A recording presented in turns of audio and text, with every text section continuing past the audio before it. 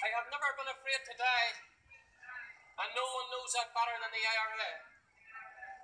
But there are many forms of death, and many ways to die. And these past few years have been a living hell to me. And let me say, not because I am opposed to peace, for I am not, nor am I opposed to conflict resolution, but because I am living through the death of our nation, the destruction of our way of life. I'm sick of ambiguity. I'm sick of the government's lies and deceit.